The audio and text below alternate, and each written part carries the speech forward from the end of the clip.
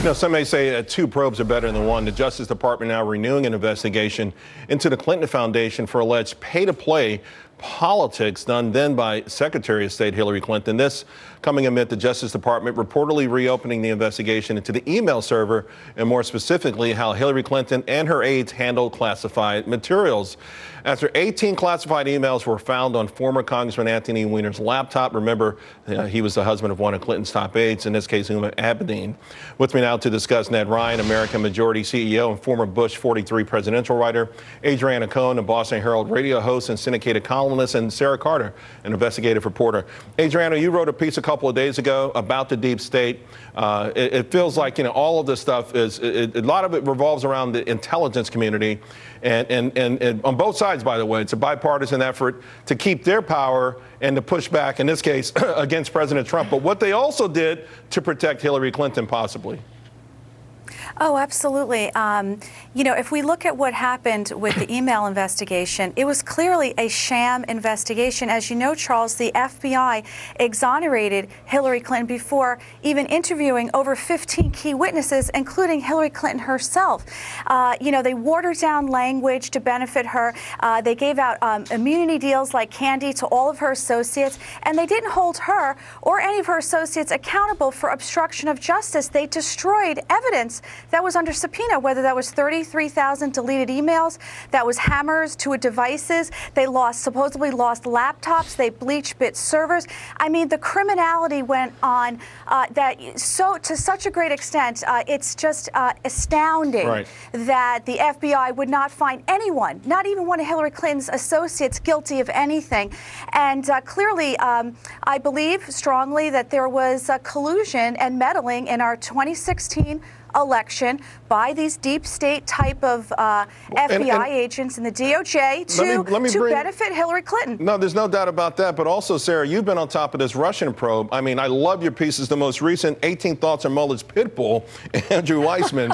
I mean, finally, they finally hit the midnight deadline and they give Nunes, they finally give him the documents they should have given to him a long time ago. Do you think now perhaps they'll be able to break this open? Because it's obvious the deep state resistance on this Russian probe has been an embarrassment. Well, I think this is just the beginning. I think what they're going to do is, particularly the House Intelligence Committee, is going to get all of this information.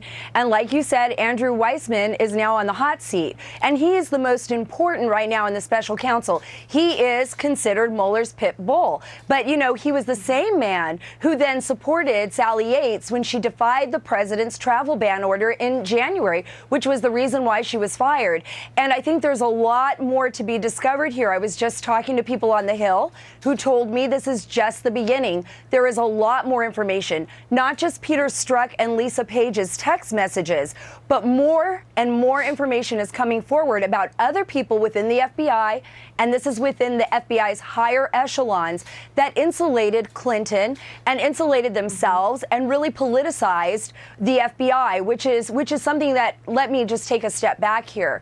The Bureau and the agents that are working hard every day, this is something that they are not accustomed to, they don't want, and they want to see something done. Yeah, we always have to be careful not to disparage them as opposed to the leadership and those key folks, Ned, that were in charge of these investigations that obviously had very strong bias, political bias against Donald Trump, then candidate Trump, and now have to also account for perhaps some poor investigations or lack of investigations on Hillary Clinton going back many years. Yeah, absolutely. Well, not only that. Oh, well, I was just going to make a quick point. Ned, and I'll come back to you, Sarah. Not only that, Charles, but I think the thing that's been really interesting in the last 48 hours as this whole Clinton email server is starting to spin up again, there have been some major breakthroughs on the Fusion GPS front. And I think kind of lost in some of this news, the House Intelligence Committee has subpoenaed Fusion's GPS's bank records. And now the judge, as of yesterday, said the House the House Intelligence Committee can have access to all those bank records. And now we can actually figure out, Charles, who Fusion GPS was paying media companies, journalists, and business to spread their propaganda. Yeah. And the thing that's interesting, the question that has to be answered, Charles, there's two questions.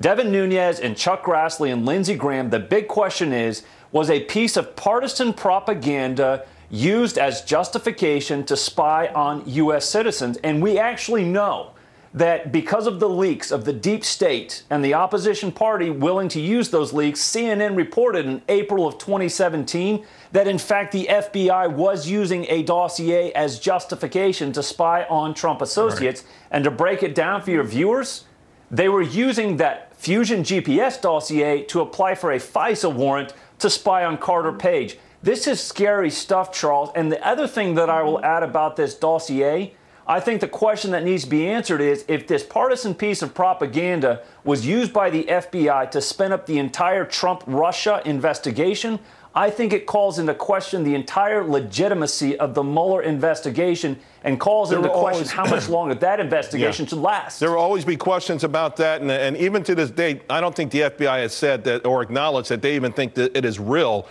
Folks, I wanted to come back to you, but I've got some breaking news I've got to share with the audience. Great stuff. But we do have breaking news on the digital currency